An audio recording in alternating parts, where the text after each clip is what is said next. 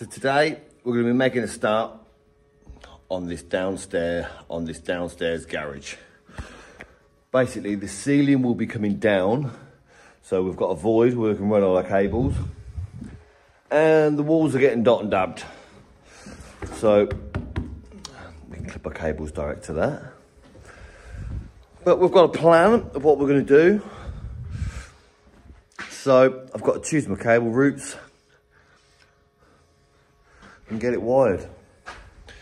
And yeah, I've got my kit out along with the radio, or wherever there is, to keep me entertained. Right, I've got to get a whole run along here, and then I'm going to break off to the areas where the electrics is going. So what my plan is, I'm getting this band in so I can get it underneath there, like so, but then also,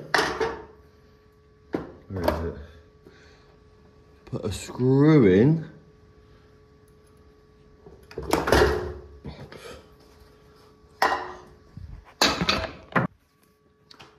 Put a screw in there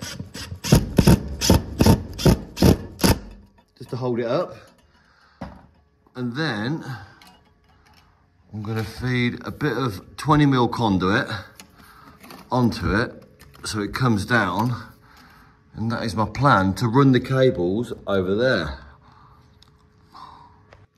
Just like that, with a bit of banding, so I can run all the cables. There's going to be plenty of room along there for my lights and the sockets, so I'm going to go all the way along. And I've marked each one where I'm going to do it. So there's quite a few to do. Let's get cracking.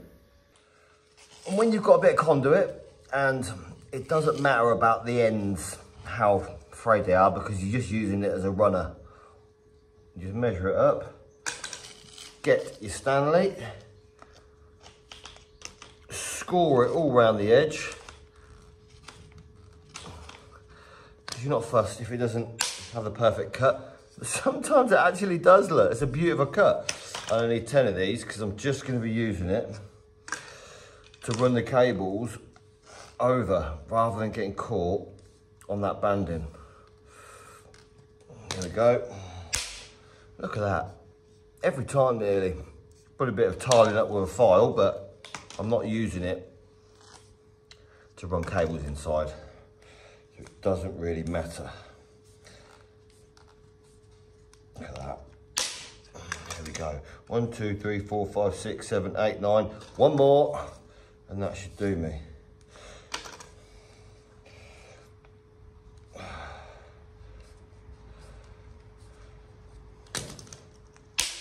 Ten. Yeah, see, it's not fantastic. That's why you should probably use better cutters if you're actually gonna use it to run cable in. So today, I thought I'd get away with not covering my knees up, but there's crap all over the floor and I'm gonna get my knees hurt, so I might as well put my knee pads on. And these are gonna keep me a bit cooler rather than, I don't have to put a pair of trousers on and put the knee pads in. This is stretchy. They're a bit like, well, motocross pads, basically, and they're flexible. So I'm gonna stick them on, and so I can kneel down, basically. And you just slide them on like a sock. Oh, sugar. There we go. And they've got little bits in there that grip to your leg. So I'm happy with that. They're not gonna fall down all the time. Once I put them on, they stay on. And they stay in position over my knees. This is what I want. If I can boot back on. Ooh. Right, and now my knee pads are on, I can kneel down. I don't have to worry about getting crippled. Right, well, it's containment anyway. We are now going to run some cables in to see if my plan actually works to make this easy. So, let's get the cable drum set up. It's warm and muggy today. But I'm inside anyway, so it ain't a big deal. Just get this. Right. There we go, got the little jack. we'll put the rods on. I've got a few cables going on this, so right down here, look. What I'm going to do is just stick them all on, because then the weight will hold it in place. Here's the plan. Right, what I'm going to do is, this is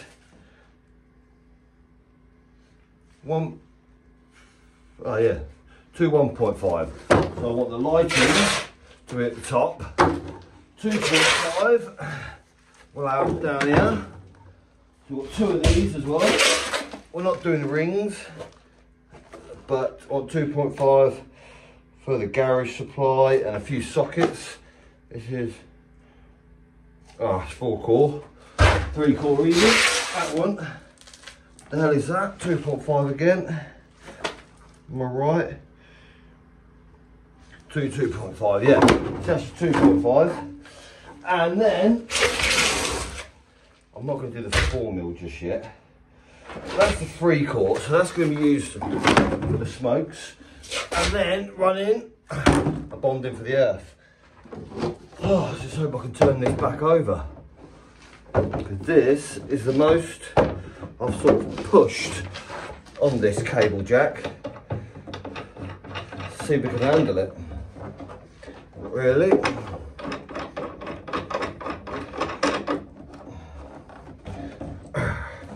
Light them up. I know there's a lot on there, but is it going to do the job? Boom! Over here. Over here is where I want to go straight in that hole. And that is my little bit that I'll put for it to roll on as well, so it doesn't get scored on there or damaged cables. To go through into the garage, where we've got a few going down there. And yes, I run out of black conduit, but it's in the ceiling, never going to be seen again, so it's going to be fine. So the black conduit run goes down there as well, because there will be lights at the front. And then this is going to be my run all the way down to these sides as well, because there's sockets over there, sockets over there. And the thing is, why I've made them so big, to make it easier for myself. And then also, there's an annex upstairs. So there's going to be wires routed round within there as well to go upstairs for the wiring up there. I think this has worked well. It keeps it nice and tight out the ceiling. I will put some cable ties in once all the cables are in. But yeah, it's got a nice decent run, and I've just got them hanging down to where I've got to go to the sockets now. So then now I've got to fix and mark where these sockets go. So what I'm going to use for that is the marksman. Right, and this, it's got a little slot on there, so you've got to twist it to get it, so then it goes. And I'll show you how it gives a good mark, so you don't have to get your pencil mark on. Because what's the point in writing pencil mark on a grey brick? You've got to squint to try and find it. So this is my solution. So this is where I'm going to put my switch nice and level. And all I did there was push it. Because all you've got to do is put it on there and give it a push. You can just do this as well. Obviously I'm not going to drill there, but these are the two holes that I've marked with the marksman. Then once you're finished with your marksman, make sure to do that, because then it won't go off in your kit or in your van or in your pocket, because it will run out of the marking paint inside.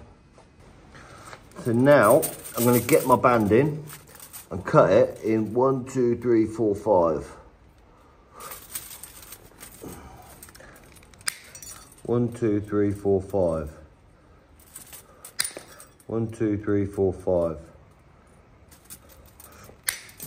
1, 2, 3, 4, 5.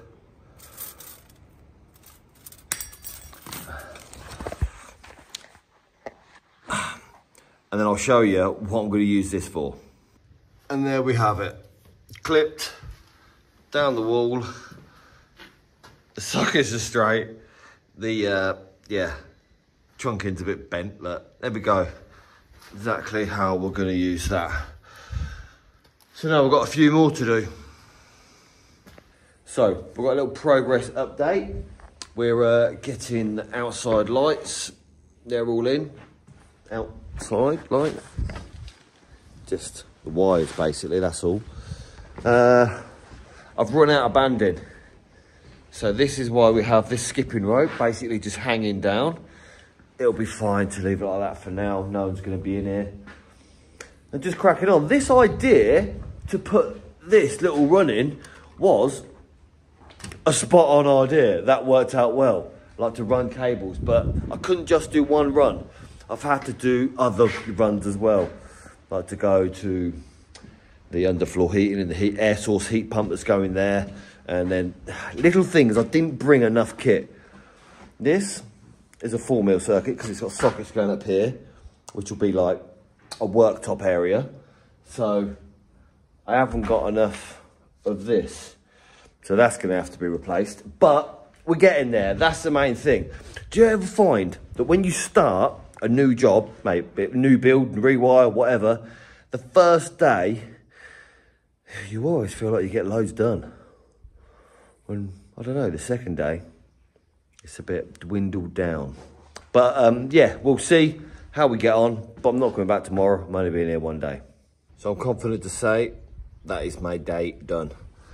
To be honest with you, I think I'm a bit early because they've got to put these battens on the ceiling to fix the ceiling up anyway. It's going to be a false ceiling for pipe work and things as well.